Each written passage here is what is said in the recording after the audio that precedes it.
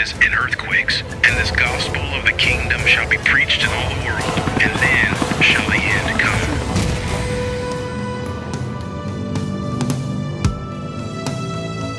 Here's today's prophecy update.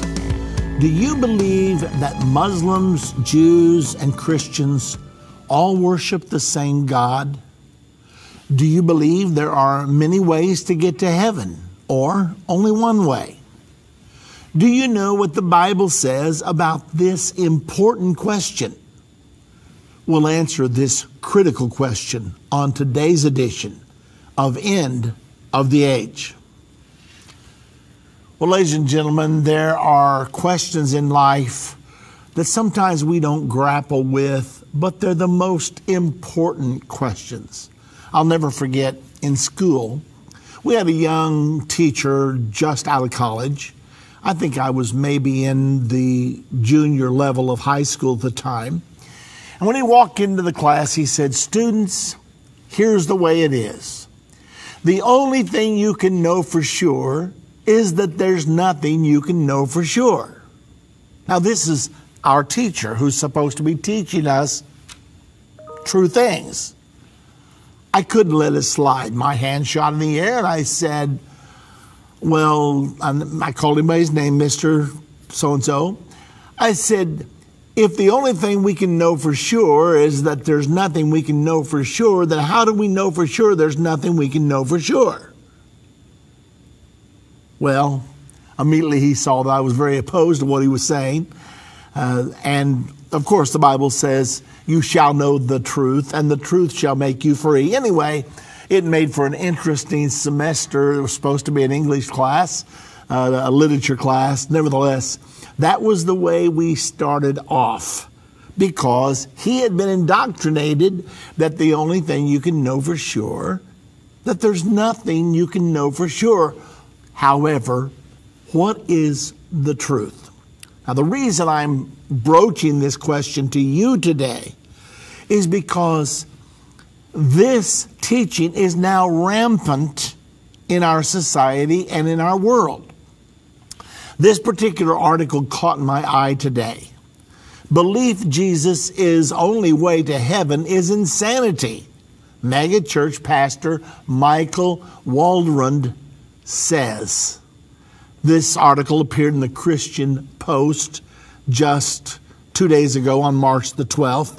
And I want you to hear some of this. Michael Waldron, one of New York City's most influential pastors who leads the more than 10,000 member First Corinthian Baptist Church in Harlem, is coming under fire online for telling his congregants that the belief that Jesus is the only way to heaven is insanity. Think about that. It's insanity to believe that way. This pastor of 10,000 people is teaching his congregants. He goes on to say, there was a time when you would see people in the pulpit say, well, if you don't believe in Jesus, you are going to hell. That's insanity in many ways, because that is not what Jesus even believes. And so the key is you believe in God, and whatever your path is to God, I celebrate that. Personally, I celebrate that, he said, to a smattering of applause. Again, we have enough in this world that divides us. We need to find those things that bring us together. And if God cannot bring us closer together, then something is wrong. Not with God, but in how we think we know God and understand God. Waldron serves as a trustee. Now get this. This is not just a normal guy here. Waldron serves as a trustee and adjunct faculty member of Chicago Theological Seminary and chairs the board of visitors at Duke University Divinity School. Ken Stone, academic dean at Chicago Theological Seminary, said Reverend Waldron's openness to the truth and wisdom found in multiple religious traditions and his celebration of multiple paths to God is something the institution supports. I don't know that we would use exactly the same language to describe it, but in terms of the openness to truth and wisdom found in multiple religious traditions, absolutely we would support that, Stone said. Institutionally, we do celebrate multiple paths to God and to God's wisdom and truth, and that's what I understand also to be Reverend Walron's position, he said. He noted that the seminary is open to all students and faculty regardless of faith. In other words, regardless of what they believe. There are evangelicals and Muslims studying at the seminary and even students who subscribe to no particular faith at all. Part of our scholarship does deal with dogma, but the students who come here and the faculty that teach here are not asked to adopt a single religious perspective. Is this true? We'll talk about it. Now, I have to tell you that this article somewhat shocked me to actually come face to face with the statement that to believe there's only one way to heaven and only one way to God is insanity. That's what Waldron had to say. And to hear him say it so loudly and to believe that he has 10,000 followers and goes under the name of Baptist. Now, I'm positive that not all Baptists believe this way. I'm pretty sure they're not. But there's a lot of people who are believing this way. Now, I want to finish the article so you can catch the gist of the entire thing. But I just read a little bit of it, of this statement, but I want to go back. Part of our scholarship does deal with dogma, but the students who come here and the faculty that teach, let me see if I can have this exactly right, here are not asked to adopt a single religious perspective. They're asked to understand multiple religious perspectives, and on the basis of their engagement with multiple religious perspectives, to be able to articulate their own views, Stone said.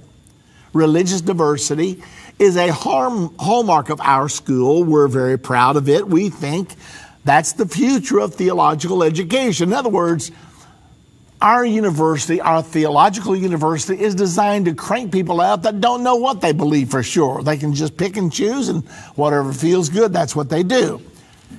He went on to conclude, and we are very proud to be associated with Reverend Waldron. Okay. Now, this is a really important question because Jesus Christ was diametrically opposed to what this man in New York believes. I mean, let me give you an example. In John 14:6, Jesus said, I am the way, the truth, and the life. No man cometh unto the Father but by me. What's he saying? You can't get to God except through me. I am the way, the truth, and the life. I'm not one of the ways, one path of truth, one form of life. No, I am the only way, the truth, the life.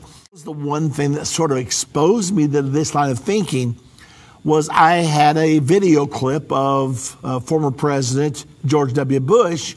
He was being interviewed, and the interviewer asked him, President Bush, do you believe that Muslims, Jews, and Christians all worship the same God? I immediately was riveted. I wanted to know what our president had to say.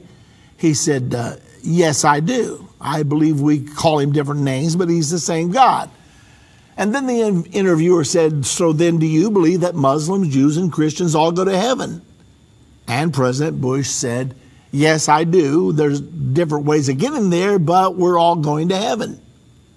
Now, here's a man who sat in our White House and yet and claim to be a Christian, but I don't think he's ever read his Bible, because the Bible contradicts this over and over and over and over and over. Let me give you some examples. In Acts, well, let's go to John 8:24 first. Jesus speaking, I said therefore unto you, that ye shall die in your sins, for if you believe not that I am he, you shall die in your sins. Except you believe I'm the Messiah, you'll die in your sins. Now, I'm not here to trash people or other religions, except to say, Jesus claimed if you don't believe he's the Messiah, you're going to end up dying in your sins. Well, I love the Jewish people. All of you know that. I go to Israel twice every year. I have a college in Jerusalem. I love the Jewish people. I believe that they're God's chosen people according to the flesh. At the same time, though, I can't say to Jesus, look, you must have been wrong here. So is he telling us that Jews have to believe Jesus is the Messiah in order to be saved? Let me read it again. Jesus speaking, if you believe not that I am he, you shall die in your sins. Now, ladies and gentlemen, have we gotten so exalted that we think we're smarter than God? Do we think we're smarter than the Bible? That's getting pretty self-important. Let's read another scripture. Acts 4:12. Neither is there salvation in any other, for there is none other name, speaking of the name of Jesus, there's none other name under heaven given among men whereby we must be saved. I know when President Obama was elected, and he had 3 inaugural services before he took office. At the first inauguration, he had Muslims and Jews to pray. At the second inauguration, he had an open homosexual bishop of the Episcopalian Church, Eugene Robinson, to pray. At the third inauguration service, he had evangelical Rick Warren to pray. And I knew immediately what President Obama was trying to do. He was sending a message, all religions are equally valid. Muslim, Jew, Christian, Buddhist, Zoroastrian, whatever you choose to believe, it's still a pathway to God. So we're not talking about some kind of an isolated ideology here. We're talking about a belief system that now has captured the minds of kings and presidents. So they're all sort of getting to the point where the only thing you can know for sure is that there's nothing you can know for sure. And yet Jesus said, you shall know the truth, and the truth shall make you free. What kind of a foggy world would we live in if there's no such thing as truth? I mean, what if somebody says, what's 1 + 1? And you say, of course, 2. They say, how do you know? So now everything is relative. What's right? What's wrong? Is adultery right or wrong? How do we even know whether murder is right or wrong? And if murder is wrong, how old does a baby have to be before it qualifies for being murdered? I mean, after a while, there's no limit. And marriage, oh yeah, 2 men could marry, 2 women could marry. I read an article today where a woman married her son. And then after that, she married her daughter. Now they're taking her to jail for marrying her daughter. I guess they thought it was worse for her to marry her daughter than to marry her son. But can you see that if there's no such thing as truth, you ultimately descend into chaos? Now, I have to tell you that this is being taught at the highest levels. There's a movement out there called Chrislam.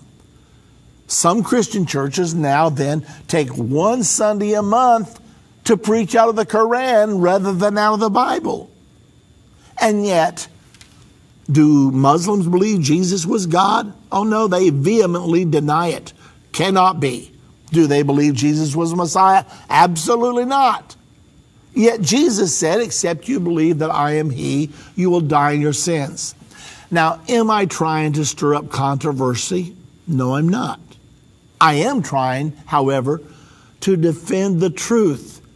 because without truth we descend into delusion. Jesus said, you shall know the truth, singular, and the truth shall make you free. Let me give you another scripture. This is in John chapter 10, verse number 1. Verily, verily, I say unto you, he that entereth not by the door into the sheepfold, but climbeth up some other way, the same is a thief and a robber. And then he went on, this is John 10, 1, on down to verse 7, he said, then said Jesus unto them again, verily, verily, I say unto you, I am the door of the sheep. All that ever came before me are thieves and robbers, but the sheep did not hear them. I am the door. By me, if any man enter in, he shall be saved, and shall go in and out and find pasture. So anybody else that came along proclaiming to be the way of salvation, Jesus said they're thieves and they're robbers. Now, ladies and gentlemen, we are living in such a day when nobody knows anything for sure, that everybody's sort of throwing up their hands and saying, 25% of the students in California's public school system now do not claim to be either male or female. Now that's where you get when you leave the Bible.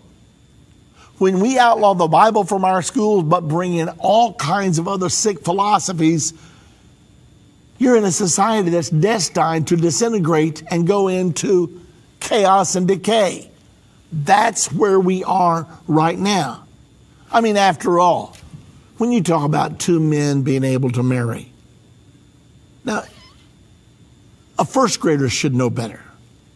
But who defined marriage in the beginning? There's one source. The Bible defined marriage. Way back in the book of Genesis, it's the first book in the Bible, and the word Genesis means beginnings. And back in the book of Genesis, God made them male and female and said it is good. And said, for this cause shall a man leave his father and his mother and cleave to his wife, and they will become one flesh. So God ordained male and female and said, that's good. The devil said, oh, it's good, is it? Well, guess what? I'm against it. So he began to tempt the world with same-sex marriage, homosexuality, and God hated it. In Leviticus chapter number 20, verse number 13, it says, if a man lie with mankind as with womankind, it is an abomination. Strong words. And both of them shall be put to death. Under the Old Testament law, it was such a horrendous sin that God said, I'm going to put them all to death. Now, in the New Testament, there's not a death sentence, and we're thankful there's not, because there was also a death sentence on adultery. There's a death sentence on many different things that a person could do. So we live under a grace dispensation, not a promiscuous dispensation. You see, some people take the grace of God and turn it into lasciviousness. It says that in the book of Jude. Just because we have access to grace, it should not give us a license to live lascivious lifestyles. So can you know the truth? Let me give you another scripture. In John chapter number 3, Nicodemus, who was a religious ruler in Israel, but he was attracted to Jesus, he came to Jesus by night and he said to him, good master, what must I do to inherit eternal life? And Jesus said, no, the first thing he said to him was, good master, we know thou art a teacher come from God, for no man can do the works that you do except God be with him. And immediately Jesus said, Nicodemus, verily, verily, I say unto you, you must be born again or you cannot see the kingdom of God. Wow, all of a sudden, here is this religious ruler in Israel, a very religious nation, but he's hit with a term he doesn't even understand. Born again? Never heard of it. So here was his follow-up question. Well, Jesus, can a man enter the second time into his mother's womb and be born? Jesus said, no, no, no. You're talking about a fleshly birth. I'm talking about a spiritual birth. Except a man be born of the water and the Spirit, he cannot enter the kingdom of God. So Jesus there in John chapter 3 coined the term born again, because that was going to be his plan of salvation. And except a person is born again, he cannot enter the kingdom of God. So, do Muslims teach you must be born again? No. Do Jews teach you must be born again? No. Do Buddhists? No. Do Zoroastrians? No. So when Jesus said you must be born again or you cannot enter the kingdom of God, was Jesus wrong? Was Jesus bigoted? Was he narrow-minded? Was he guilty of religious exclusiveness? Now, I know that the whole religious trend in our world today is going the other way. But you and I don't want to go that way because Jesus is not going that way. Jesus came to say there's one door, there's one sheepfold, and the only way, and I'm the door to the sheepfold, and the only way to get in the sheepfold, God's sheepfold, is by way of the door. So it's critical for us. Now, are we here to try to condemn everybody? No, we're here to show people the light. But there is no salvation through Islam. There's no salvation through people who do not believe that Jesus is the Messiah. Jesus is the only hope. He's the hope of the world. I am the door to the sheepfold. Any man that climbs up any other way, the same as a thief and a robber. No man comes to the Father except by me. No man comes to me except the Spirit draws him. So you can't get to God outside of Jesus Christ. That's the reason his name is Jesus. The word Jesus, Yeshua, is salvation. You have to go through the door of salvation to get to God. And the way you do that is by being born again. That's what Jesus said a person must do to be saved. I've had a lot of people try to get me to say to them, no, you don't really have to be born again to be saved. And I've never been willing to tell them that because I don't have the authority. Now, I would be fine with it if God saved everyone. That's his prerogative, but he's not going to, because he said, except a person is born again of the water and the Spirit, he cannot enter the kingdom of God. Now, if I tell you anything less than that, I'm going to be lying to you. I'm going to be contradicting the words of Jesus Christ. Now, to me, that's a fearful thing to do. I don't have any right to negate the teachings of Jesus Christ. I'm called of God to preach the gospel. And so God's going to hold me responsible. If I don't tell you the truth, not only will you not be saved, but I won't be saved either. On Monday, Mahmoud Abbas of the Palestinians was with King Abdullah of Jordan. That was Monday, 2 days ago. And King Abdullah was urging him to return to the peace talks under President Trump. On Tuesday, there were many Arab leaders at the White House. Let me give you some example of those. There was something like 19 world leaders, including, let me see if I can give you some of the names. Saudi Arabia, Qatar, Bahrain, Oman, and the United Arab Emirates were there along with Israeli officials. It's unheard of. Israeli officials, together with all these Arab rulers, they have no diplomatic relations. They have not been willing to sit down at the table with the Israelis ever since the nation of Israel was founded. But now, here they are. So, over in Jordan, King Abdullah of Jordan is meeting with Mahmoud Abbas, the head of the Palestinians, who said, I'm not talking to Trump. I'm not interested in his peace plan. But now Abdullah is saying, look at all these Arabs that are meeting with Israeli officials now. Times are changing. You're going to get left behind. You better get with the program. That happened on Monday. On Tuesday, Trump is meeting with 19 world leaders about Gaza and also about the peace plan, which they say they're getting ready to release. It sounds like Abbas is being softened up by his fellow Arabs talking to him. Cannot tell you exactly what's going to happen when, but as you know, when that peace agreement is signed, and it's going to be, it will mark the beginning of the final 7 years to the Battle of Armageddon. Just want you to know, the wheels are still moving, so don't go to sleep